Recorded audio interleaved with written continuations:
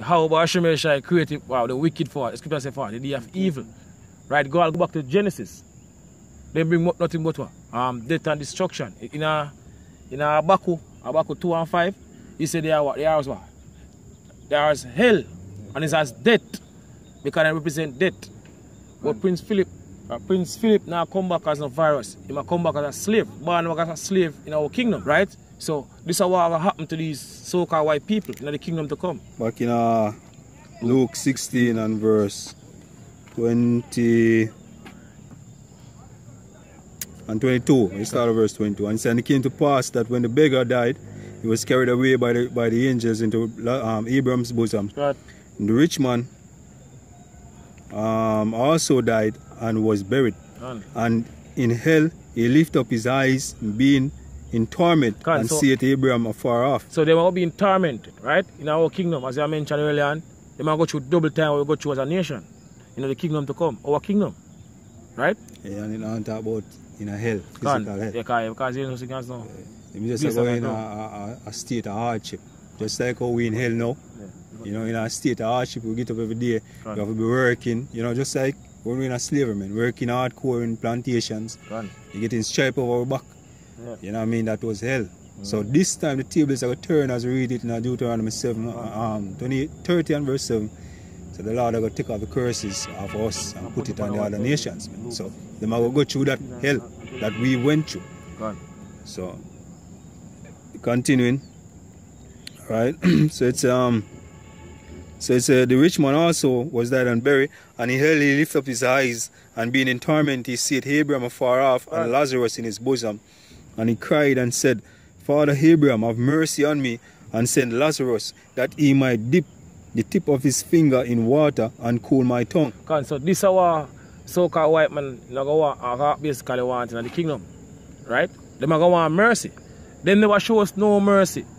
Our foreparents come over this side of the world, you know, on cargo slave ship, you know, packed like sardine.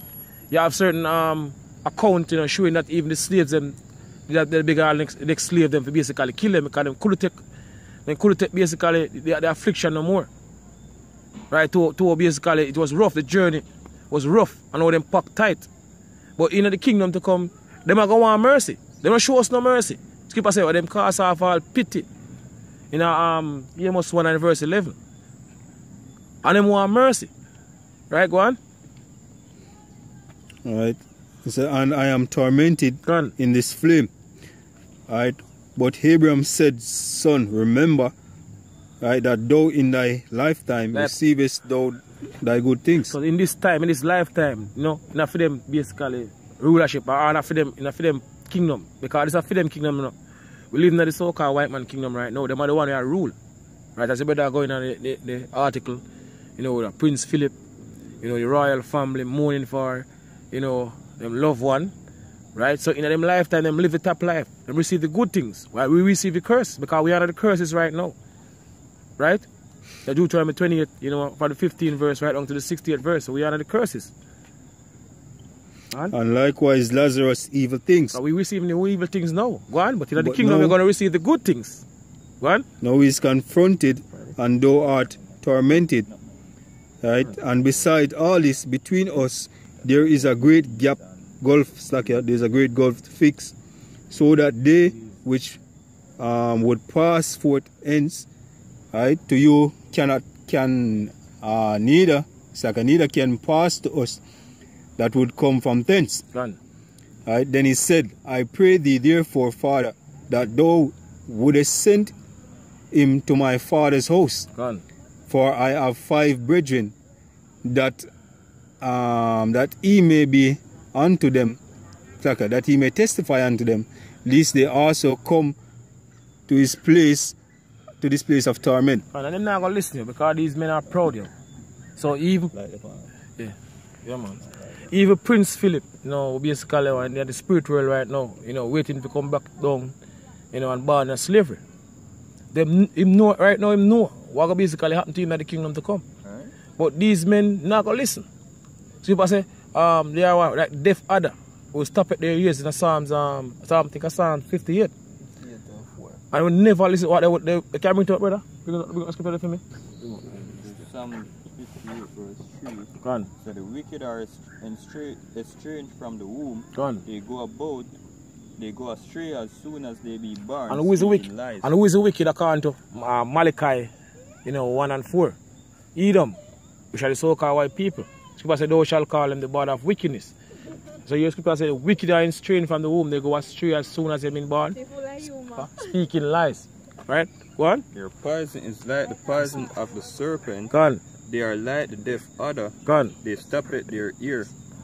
Right? Go on, which will not hearken to the voice of the charmer, charming never so They will wisely. not hearken to the voice of the charmers. Who are the charmers? The prophets, the men of the Lord. Starting from the apostles and elders. They're not going to listen to what we have to say. Right. Because people tell us right here. So they're not going to listen. Right. Alright, so it's verse 28. Luke 16, verse 28. It said, for I have 5 brethren, right, that he may testify unto them, lest they also come on it's like into this place of torment. And Esau have five son Esau they have. Right, so this is talking about so-called white people. And the 5 sons. Right. That's the same. So Abraham said unto him, they have Moses and the prophets. Gone. Let them hear them. Gone. And he said, nay, Father Abraham, but if one went unto them from the dead, they will repent. God, they never ever repent. And he said unto them, if they hear not Moses and the prophets, neither will they be persuaded, though one rose up from the dead. God. So these men are going to basically, fulfill prophecies. They might continue to basically doing wickedness until the time when your house shy, making second return, and remove so-called white man from out of power. They not stop. No matter what happens, they not going to stop. They might continue to do what they do because even if they want to put it on the heart to fulfill his will. Right? Can you go, brother? See the article? You want the article, okay? So that's it's an article from RT News. Basically says here, island tribe that worship Prince Philip awaits his return. Can say the island tribe that wait for Prince Philip return. Right? I'm going to return, yes. I'm going to return in the kingdom to come, our kingdom. And I'm going to born back as a slave, in the fields, working. See? It says a tribal community on the South Pacific island of Tana are mourning the loss of their god-like spiritual deity, Prince Philip's, at Windsor Castle. It says, to the villagers of the Vanuatu archipelago, Prince Philip's is a recycled descendant of a very powerful spirit or god that live on one of their mountains. And old tribal legend tells the tale of a white man who was born from the volcano spirit and traveled overseas to many a powerful woman, after which he returned to the island. Then the tribe is certain that this man is in fact Prince Philip, who was born in their homeland and left for the UK to complete his mission of planting the seed of Tana customs at the heart of an empire. Nothing but money, scripture. Light up.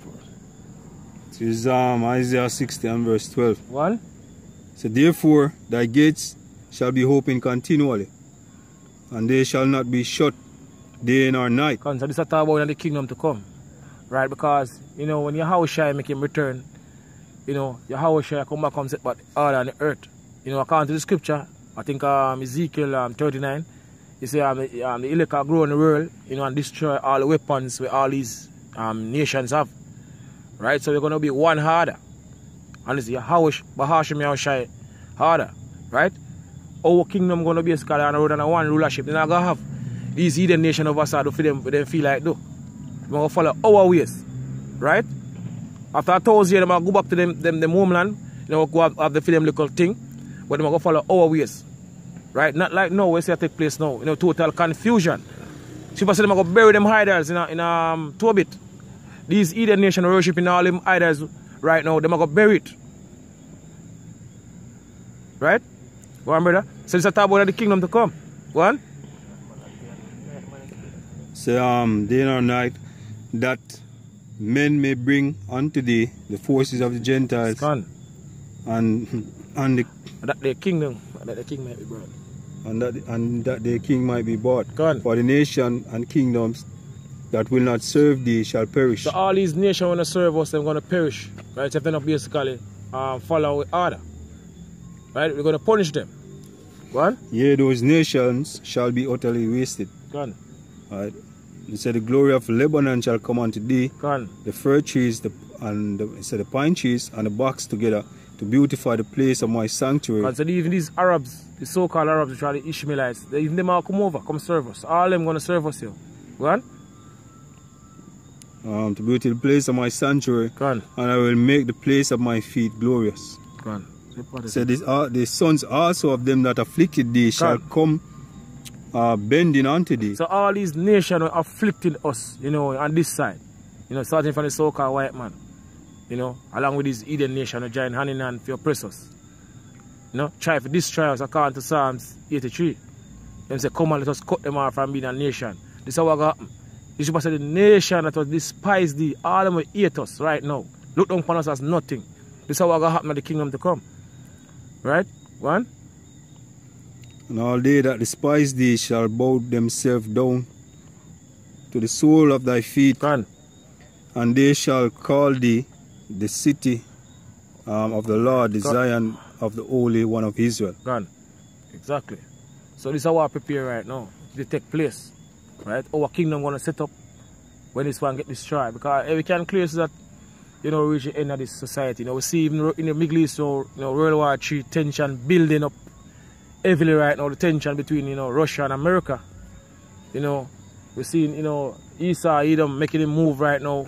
Basically bring forth this digital society. Even I'm out here in Jamaica. According to them, by next year they want to go digital out here in Jamaica. So Esau, Edom can make the RFID microchip become mandatory because that's one of the main prophecy we're looking for right now. The RFID microchip, which is the mark of the beast, become mandatory, and the third world war destruction. So we're very close, to the destruction of this society. And out of the destruction, or after the destruction of this society, our kingdom gonna build. We're gonna basically be a righteous kingdom. We're gonna basically rule forever and ever. We're not gonna ever go upon the door low no more again. Right? What was it? So with that, I say all praises and honor to Yahweh, Ba'ashim Yahushai, Ba'ashim Kodash, and double honors to the apostles and elders of Great Stone. Shalom to all our brothers who out there pushing truth in all sincerity and all honesty. Shalom.